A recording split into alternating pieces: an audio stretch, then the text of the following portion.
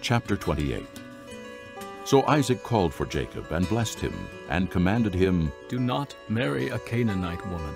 Go at once to Paddan Aram, to the house of your mother's father Bethuel. Take a wife for yourself there from among the daughters of Laban, your mother's brother. May God Almighty bless you and make you fruitful and increase your numbers until you become a community of peoples.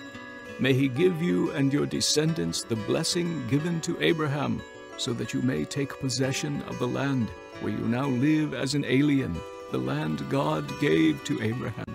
Then Isaac sent Jacob on his way, and he went to Paddan Aram, to Laban, son of Bethuel the Aramean, the brother of Rebekah, who was the mother of Jacob and Esau. Now Esau learned that Isaac had blessed Jacob, and had sent him to Paddan Aram to take a wife from there, and that when he blessed him, he commanded him, Do not marry a Canaanite woman. and that Jacob had obeyed his father and mother, and had gone to Paddan Aram. Esau then realized how displeasing the Canaanite women were to his father Isaac. So he went to Ishmael, and married Mahalath, the sister of Nebaioth, and daughter of Ishmael, son of Abraham, in addition to the wives he already had. Jacob left Beersheba and set out for Haran. When he reached a certain place, he stopped for the night because the sun had set. Taking one of the stones there, he put it under his head and lay down to sleep. He had a dream in which he saw a stairway resting on the earth, with its top reaching to heaven, and the angels of God were ascending and descending on it.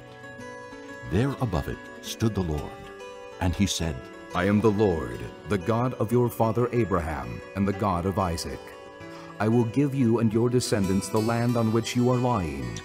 Your descendants will be like the dust of the earth, and you will spread out to the west and to the east, to the north and to the south.